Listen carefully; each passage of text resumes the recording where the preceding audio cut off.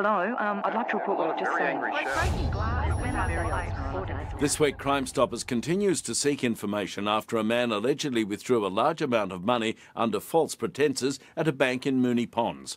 Around 1:26 p.m. on Monday the 3rd of June, a man entered a bank on Puckle Street, Moonee Ponds. He allegedly withdrew $25,000 at the bank after obtaining a fraudulent loan for the same amount. The man's perceived to be Caucasian in appearance, aged in his 30s, with a stocky build and brown eyes. He stands between 180 and 185 centimetres in height. He was wearing a black overcoat with a hood, a black beanie, brown pants and boots.